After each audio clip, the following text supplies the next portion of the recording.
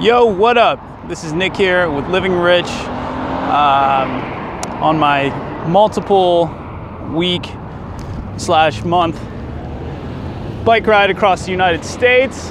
And today I'm going to be doing a video from the saddle. And it's going to be a good one. So I just finished reading a book, or listening to a book, called The Sharks Paintbrush. It's on biomimicry and how it's basically going to save the world, and already is converting industries into more efficient, more happy, sustainable entities, and how we can go about saving our ecosystem without sacrificing anything. And I love this book. The author doesn't come off the top of my mind, but if you look it up, I think you'll be really interested in it. It's an optimistic read. It's feel good, plus it's technical, and it's not like other books where you hear a lot of recycled information. This is some very new, unique information that I haven't heard in other places, and it's from this Australian guy who is a naturalist turned biomimicry businessman, and he is henceforth taken his passion for biomimicry and turned it into multi-million-dollar businesses and created new opportunities for himself. Actually, I'll get this back out of my face. So a few key takeaways from the book. I already mentioned one of them. It's that we don't have to sacrifice our quality of life in order to achieve the sustainability we need to have a healthy ecosystem. 2, biomimicry, which is basically taking the lessons learned from nature, like the adaptations of all these animals, and using them is very, very important. And because nature, it's not only important, it's also urgent, because one, all the animals, or a lot of animals, are going extinct. And it's like he compares them to an encyclopedia of knowledge from which we can draw on to create new technologies and new industries and make our lives more efficient and save all this fossil fuel. And it's important because this information that these animals is similar to a research experiment that's been going on for eons, for many, many, many millions of years, since life itself began. So that's why this topic is important, and it's important for you specifically because this is the way the world is going. And I think it's a future that everybody can be happy with, everybody can be satisfied with, and where everyone can have enough. As well as it's something where you can learn for yourself from. Like you can take this concept of learning from nature and create it and use it to create a new business structure or a new product, or even just in your daily life with your family. You know, you can have like a sustainable household, you can recycle stuff.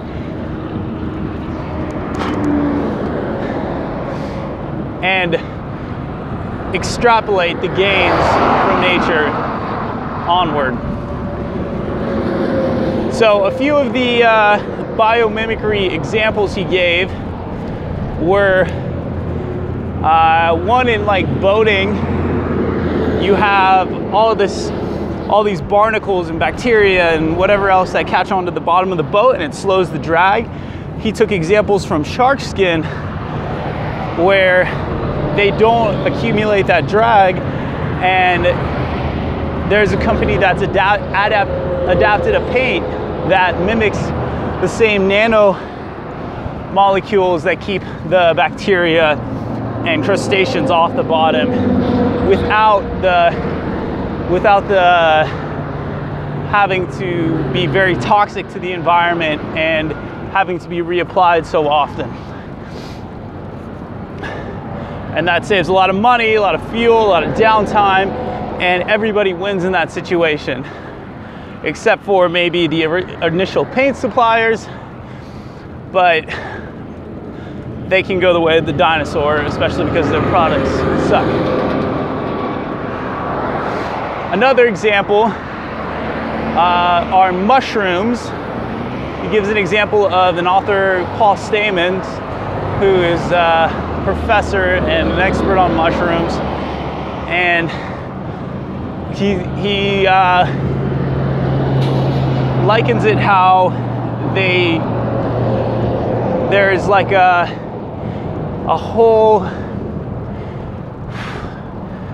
group of different kinds of mushrooms with different uses, ranging from pharmaceutical uses to metal stripping uses, like within using them to recycle the metals in technology that's been reused, to psychedelic, and this is just one way nature is giving us examples of how to use an efficient process with no negative side effects. Whereas today we get a lot of stuff done, but oftentimes the side effects of what we get done are just as bad, if not worse, as the initial issue or problem that we're trying to solve.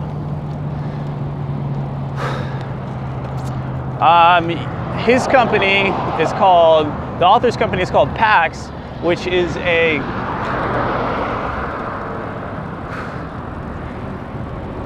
fan or a rotating blade company, motor company, that creates different kinds of blades and like ways to move water and turbines and stuff that are more efficient. He also uses in the book examples from plants like photosynthesis and stuff, and how that can be used to create more efficient designs for solar panels. Yeah, it's a really good book. I finished it in 2.5 days here riding, and it kept my attention. I'm also very technically oriented, or at least that's what interests me. And this book was a joy to read, and I highly recommend you going and picking it up. Again, it's the Sharks Paintbrush. And the reason why, again, is to find that upside with no downside. So we can create a good, great future and take responsibility for the planet.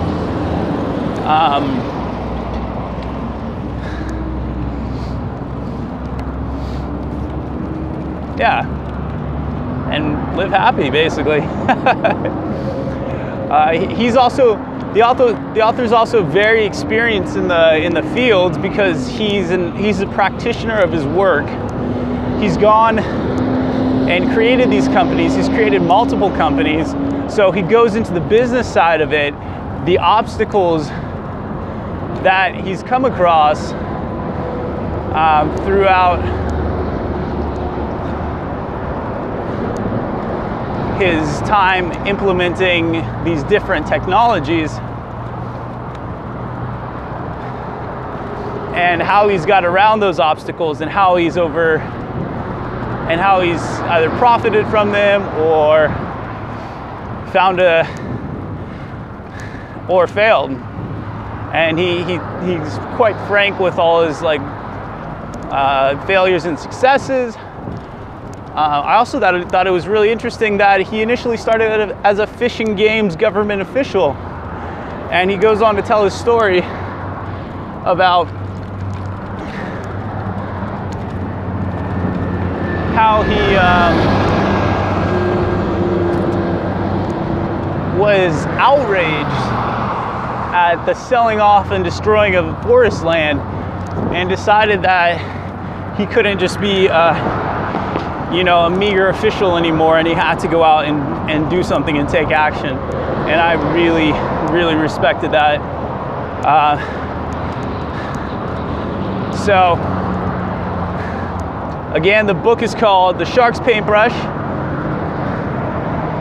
I listened to it for free on my local library's online audiobook source that I checked out, and I hope you go check it out yourself. It's a really good book. If not, hopefully you got some cool ideas from this video. And if you like these videos, if you like what you see, you want to keep track of me during this bike trip, you can go subscribe to my channel down below, or you can follow my buddies and I on our bike trip at Tour de America, Tour de America on Facebook. And I look forward to talking to you soon. Peace.